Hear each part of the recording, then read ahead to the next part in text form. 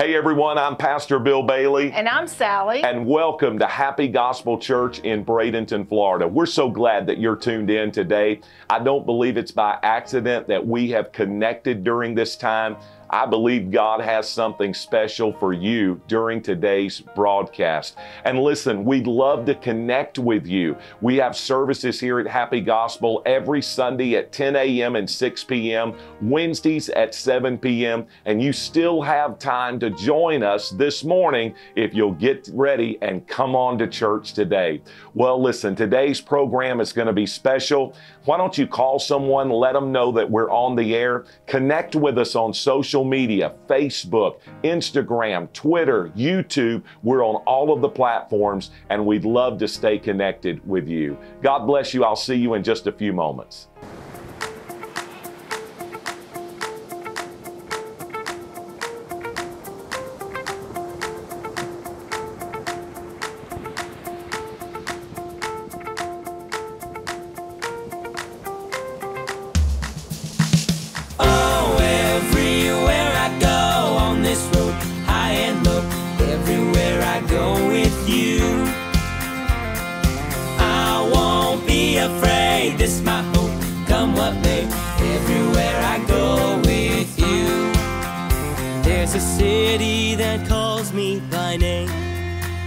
There's a city that calls me by name. As I run this race, I am cheered by the saints. There's a city that calls me by name. There's a future that runs through my veins. There's a future that runs through my veins. And there's nothing on earth that can stand in my way. There's a future that runs through my veins. Oh, everywhere I go on this road, high and low, everywhere I go with you, I won't be afraid. This my hope, come what may, everywhere I go with you. There's a spirit I cannot contain. There's a spirit I cannot contain. And that same power that raised Jesus up from the grave, that same spirit I cannot contain. Oh, everywhere I go on this road, high and low, everywhere I go with you, I won't be afraid. It's my hope, come what may, everywhere I go with you, everywhere I go with you. Your breath upon these bones, your fire in my soul. Your kingdom is my home, so I won't walk alone.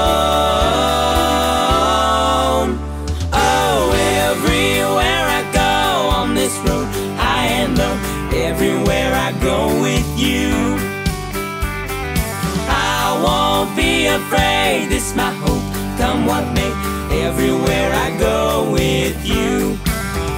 Oh, everywhere I go on this road, high and low, everywhere I go with you, I won't be afraid. It's my hope, come what may, everywhere I go with you. Everywhere I go with you, everywhere I go with you. Hebrews chapter 12, if you're there, say yes. Wherefore, seeing we also are compassed about with a great cloud of witnesses, let us lay aside every weight and the sin which does so easily beset us, and let us run with patience the race that is set before us. Verses 2 and 3 are our key scriptures, so listen closely. Looking unto Jesus, the author and finisher of our faith, who for the joy that was set before him. Somebody say that line with me again. Who for the joy that was set before him. Say it again. Who for the joy that was set before him. What did Jesus do? He endured the cross, despising the shame, and is set down at the right hand of the throne of God. Verses 3 and 4, for consider him who endured such contradiction of sinners against himself, lest you be wearied and faint in your minds. You have not resisted unto blood, striving against sin. Being the first day of our first Sunday gathering of 2021, this morning I'm preaching about resetting in our life. Every year, the new year brings about an opportunity for us to get our priorities in order, an opportunity for us to reset or recalibrate, so to speak. And yet, how many of you know that's easier said than done? Because this is January the 3rd on our calendar. Some of you made commitments on New Year's Eve, which was Thursday. You've already broken those commitments by today. I'm not going to eat or I'm not going to drink anything sugary. And you may have had the best of intentions and you just simply forgot about it when that sweet tea came along. Hallelujah, glory to God. Or maybe you weren't going to say a certain thing, or maybe you were going to try to change some habits and exercise more. And yet, suddenly now a few days later, you meant well, but yet it didn't work. The reset was more difficult than you had thought. And yet the Bible tells us here that we should look to Jesus, who is the author and the finisher of our faith, the example for our life. And he said that he did this. He endured the cross and despised the shame because of the joy that was set before him. Everybody say that together. The joy that was set before him. Now, Father, would you speak to us by the Holy Spirit? Help us to hear clearly everything you have to say today. Help me to simply be the conduit or the vessel, but God, may your word be heard, and Lord, may your glory be seen here, and we'll be careful to give you the praise in Jesus' name. And all of God's people said, amen and amen. You may be seated this morning.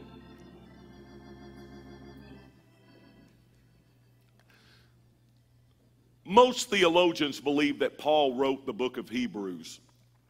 And Paul defines here Jesus as being the author and the finisher of our faith. It's a reminder to me that whatever God begins, he always has an ending. Matter of fact, if we understood the omnipresence of God and the omnisciency of God and the omnipotency of God, we would know that the end is already before the beginning. For example, in the Gospel of John, the scripture begins by, in the beginning was the Word, and the Word was with God, and the Word was God. It's a reminder to you and I that the creative God that we serve, let there be and there was, Genesis begins. We understand that he is already at the end before we ever experience the beginning. He is the author and the finisher.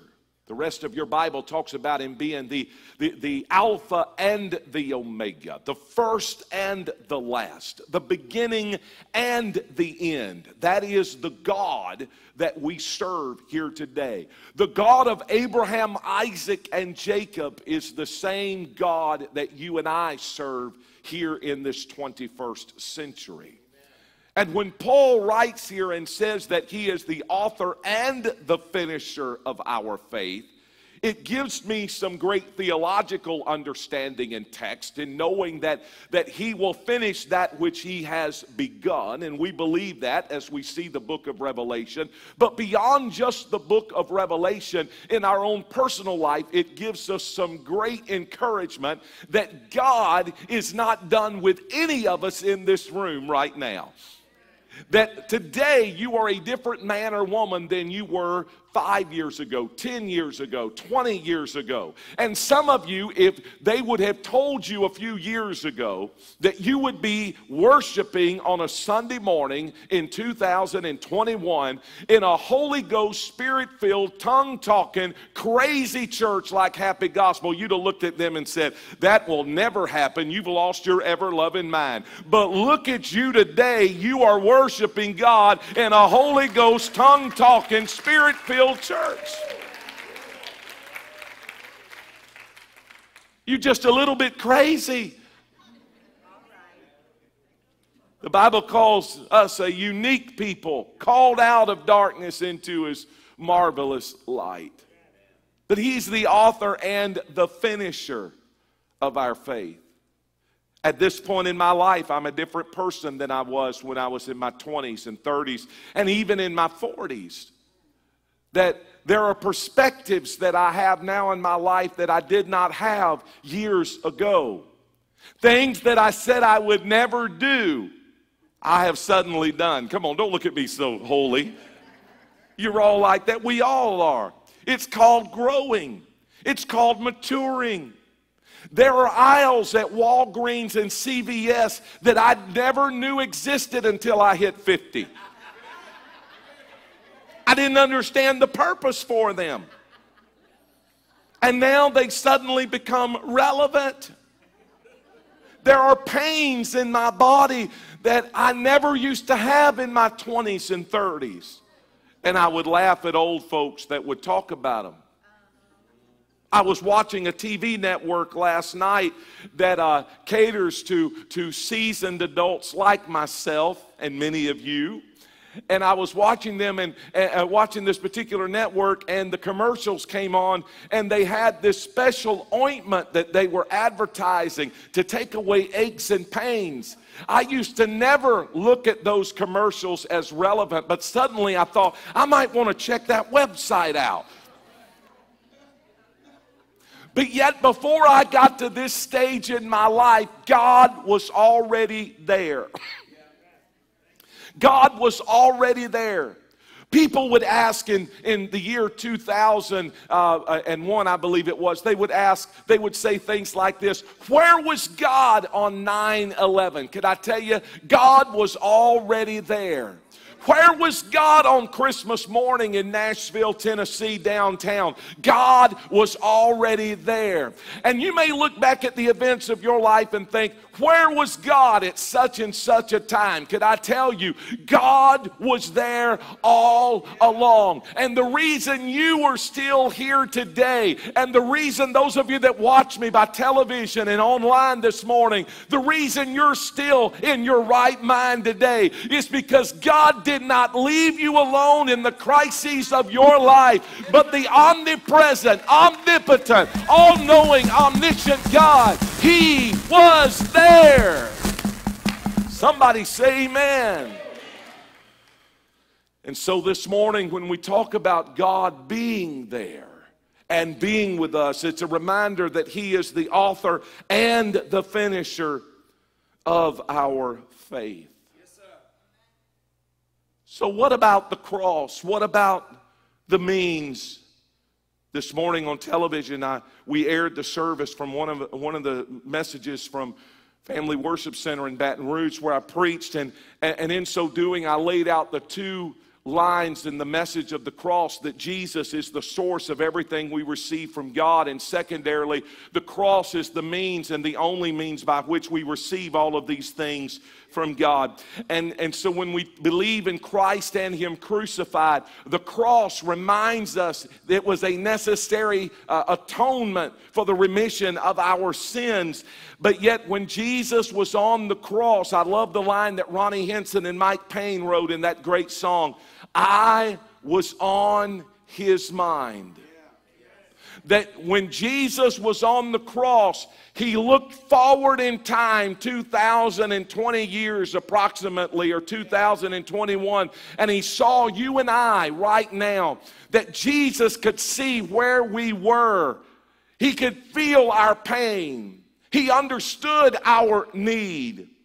That when He was on the cross, what projected Him and propelled Him to complete that work is that He saw you and I, His children, redeemed as sons and daughters of the Most High God.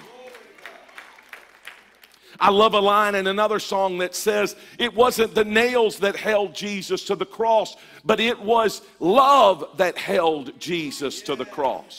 For God so loved the world that He gave His only begotten Son. I had difficulty understanding that love until Caleb came into our life. And as a parent, then I understood the magnitude of that love. That God so loved you and I. He saw us as His children.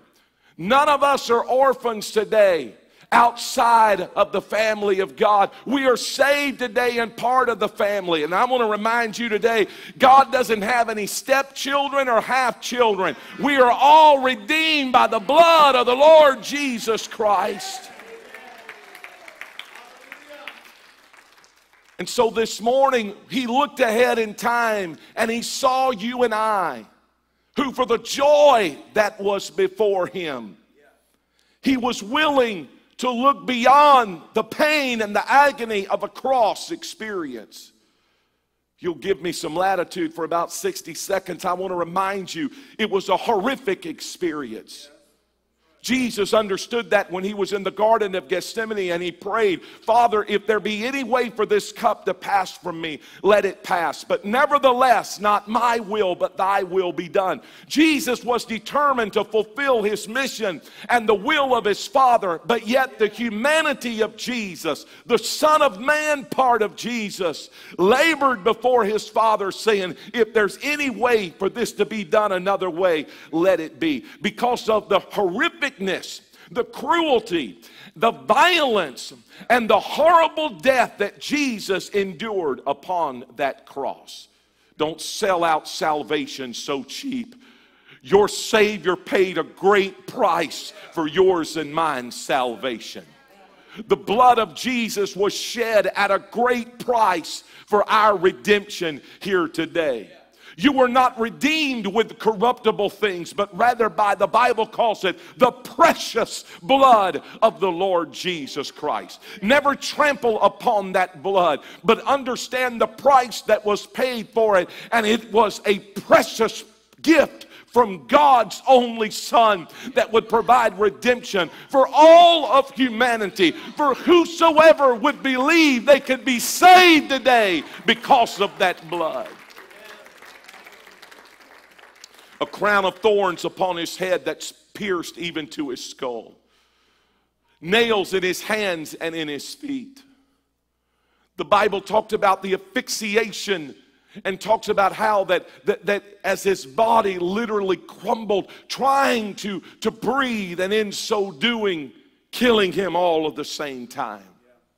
We understand from a biblical standpoint that really He did not die that death at the hands of those soldiers that administered His crucifixion, but rather He freely gave His life as a ransom for each and every one of us.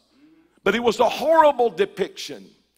Now, I've been to many traditional churches, and you have too, or you've seen where they would have a pulpit and a church stage, and behind them they would have an old-fashioned picture of Jesus hanging on the wall on a cross. But could I tell you, in reality, if you truly had an accurate depiction of what Jesus looked like upon the cross, you would never show it publicly, because it was a vile death that Jesus endured. Mel Gibson, the producer, director of The Passion of the Christ, remarked in a press conference when he was being asked, why would you shoot a picture like The Passion of the Christ and rate it R? And he said, because Jesus did not die a PG-rated death. It was an awful experience. But yet, that's how much your Heavenly Father loves each and every one of us here today. Romans 5:8 is really Paul's John 3:16 when he says the love of God has been demonstrated toward us in that while we were yet sinners, Christ died for us because He loved us. In other words, that God didn't start loving you when you suddenly turned your life over to Jesus. God loved you and I so much that while we were yet in our sin, while we were without God, while we were in the ravages of sin and degradation, the love of God was ministered toward us. Be careful how you point your finger at somebody in an ungodly, unwayward way, because God sees them and He loves them. He loves them with an everlasting love, and He loves you in the midst of your sin as well.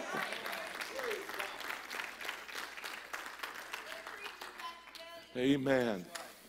And so this morning when we talk about that, for the joy that was set before him, he did these things quickly. Number one, he endured the cross. Somebody say he endured the cross.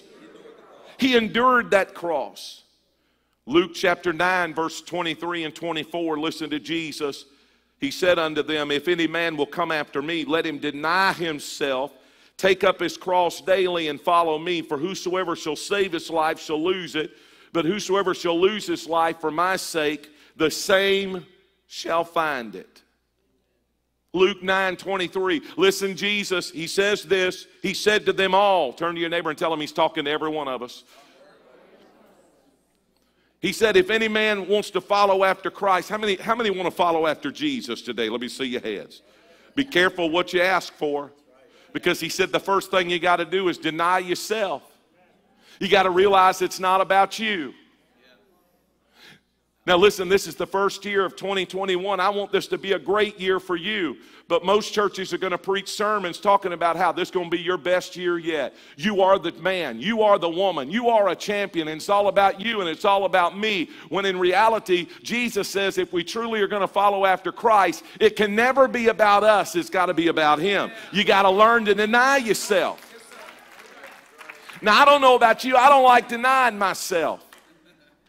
About 10 o'clock at night when I'm sitting in my lazy boy recliner and I feel that tug and that pull to the freezer. Don't look at me so holy. I feel that tug and that pull. That chocolate chip mint ice cream. And then one day I was saying, Lord, it can't be all my fault. It can't be all my fault. I said, Sister Bailey bought it. Come on, if Eve could blame Adam, I can blame Eve. It's difficult to deny yourself. I mean, who would ever want to drink tea without sugar in it? That's got to be the unpardonable sin. There's nothing better than a good glass of cold, sweet tea over ice.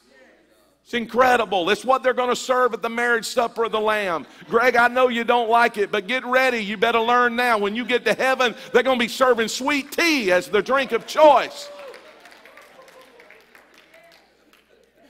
But Jesus said if we're going to follow after him, we got to learn to deny ourselves. In other words, it's not about us. It's not about my life.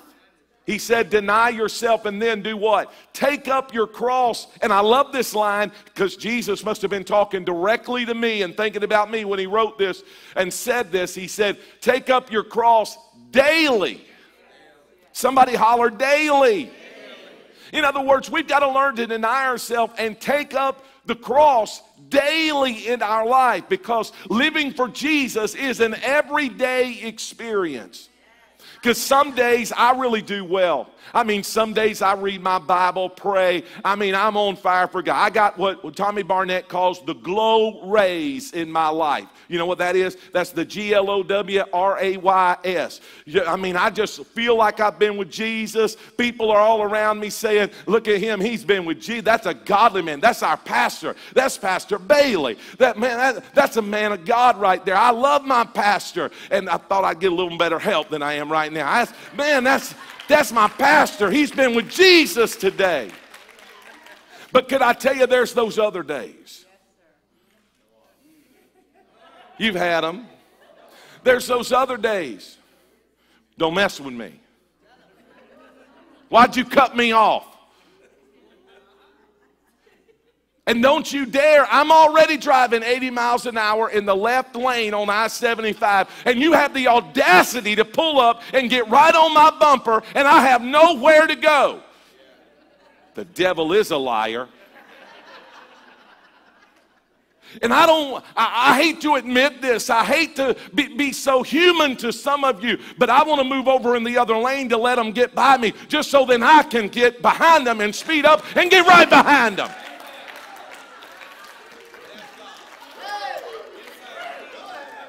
Don't you get on my tail.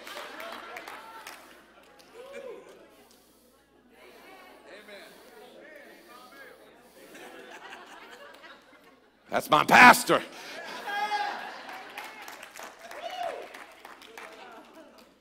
And then those people that they got to run right past you just to get to the traffic light quicker than you get to it.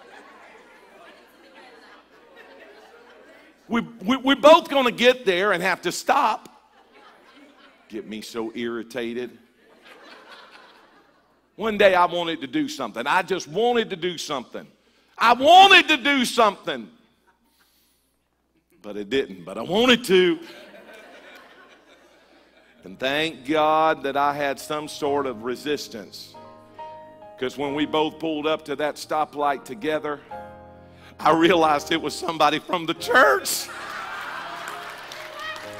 Hey, Pastor! You know, the world we're living in right now is pretty crazy. It seems like things change literally every day. But there's one thing that remains constant, and that's the Lord Jesus Christ. God's Word says Jesus Christ is the same yesterday, today, and forever. So no matter what you're facing today, I want to encourage you that Jesus has an answer. He'll be a help, and He'll be a friend that sticks closer than a brother. I'd love to pray with you. There's a link at the bottom of the screen. Why don't you send me a note? Let me know how we could pray effectively for you. I'd love to hear from you.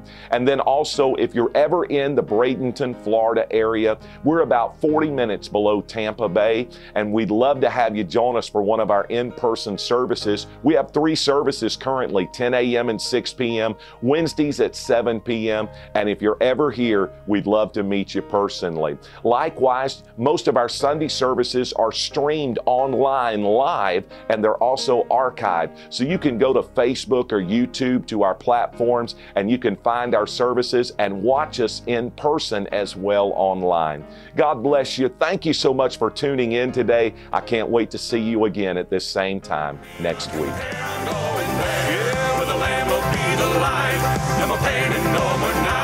It'll be alright. I'm going there, where the streets are made with gold, where the milk and the honey